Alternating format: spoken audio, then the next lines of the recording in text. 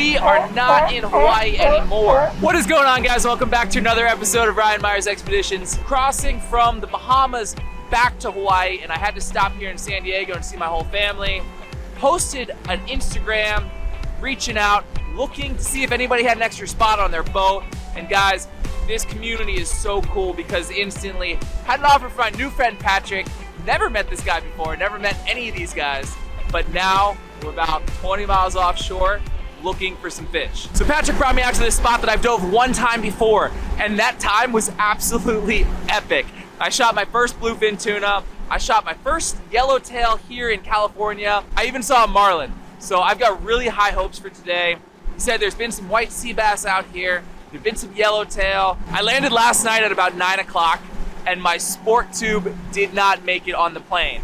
So I've managed to kind of piece together a really raggedy group of gear here. I'm not exactly sure what I'm shooting for a gun yet. Honestly, I have no idea what the situation is here. We got a group of random guns, but in true California fashion, I'm definitely gonna be shooting something that weighs like 30 pounds and has like 9 bands on it. This is a heck of a time to dive Southern California.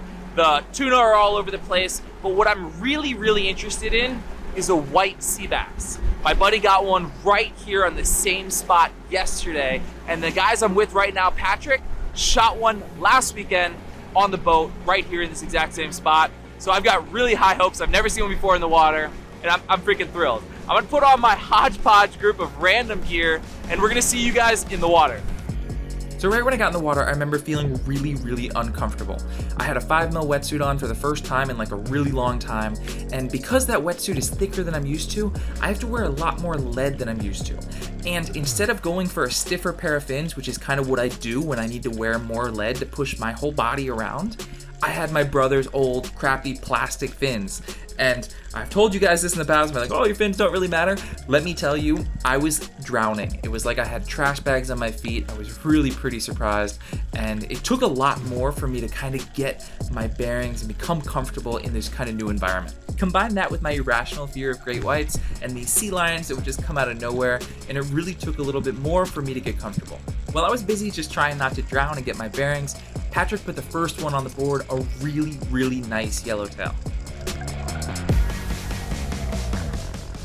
Nice! It's a giant! Oh yeah. Nicely done!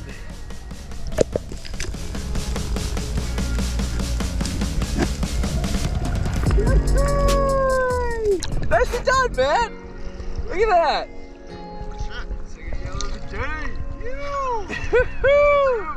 Cruising along the surface, huh?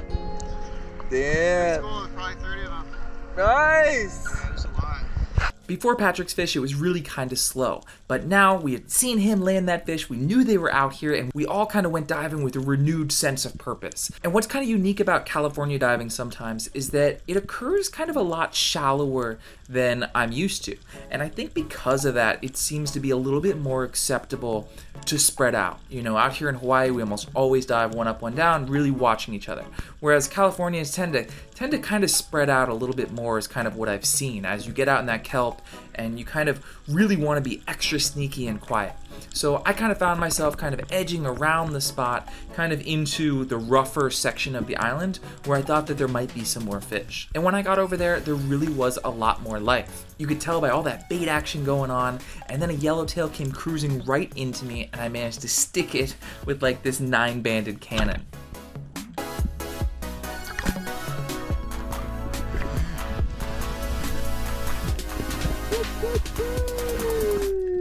I was pretty far from the boat and I really did not want to swim back to it, but I also didn't want to put the fish on my float because I figured that was just asking for the sea lions to come and take it.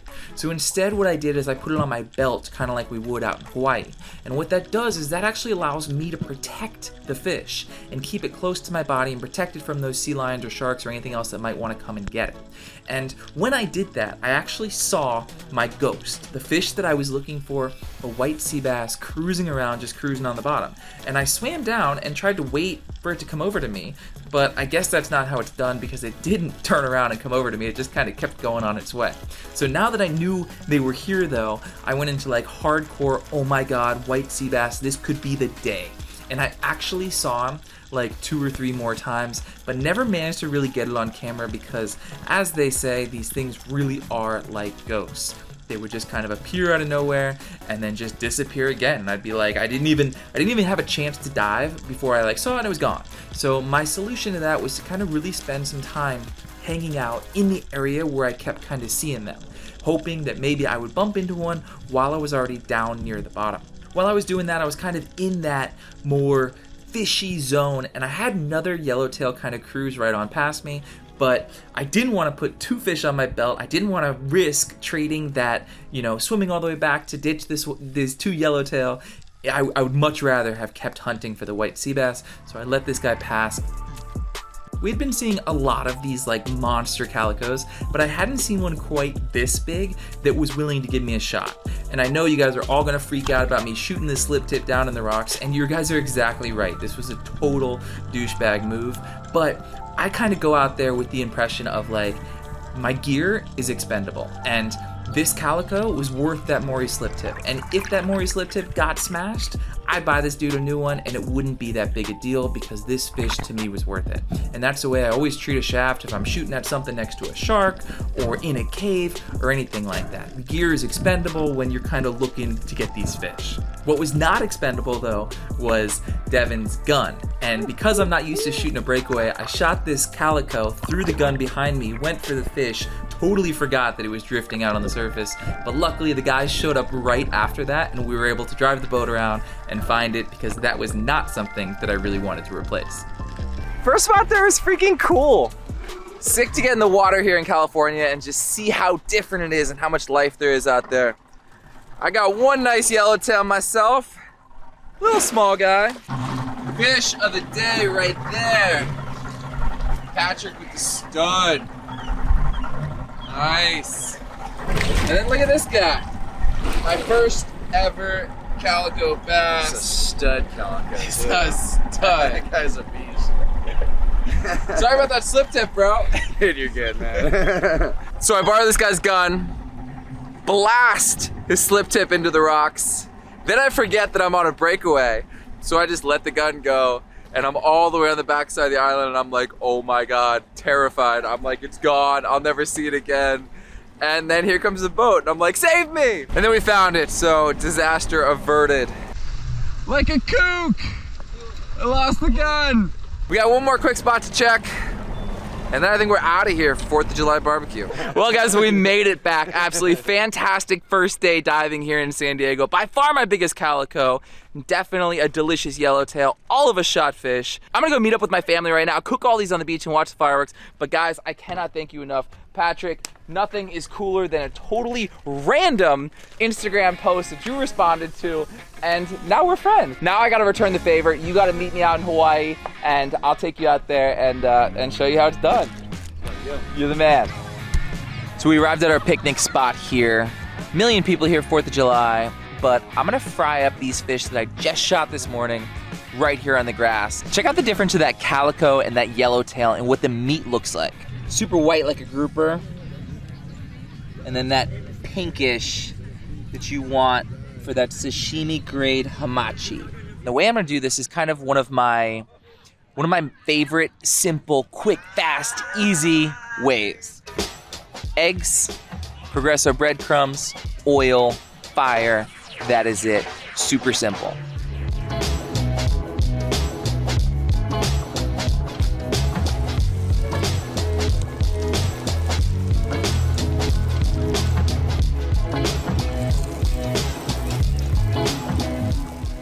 The nuggets are flawless. They look amazing. Oh wow, delicious. Baby grandma poops. Mother? Amazing, amazing. Look at the steam coming off. They're amazing. Thank you. Well guys, successful day. Managed to go offshore, make some brand new friends, find our dinner, and then fry it up right here before watching July 4th fireworks with the family. This is it. Doesn't get much better than this. Thank you guys so much for watching. It's just the beginning of the San Diego series. We've got another video. We're going for bluefin tuna tomorrow or the next day. So stay tuned. We'll see you guys next time right here on Ryan Myers Expeditions.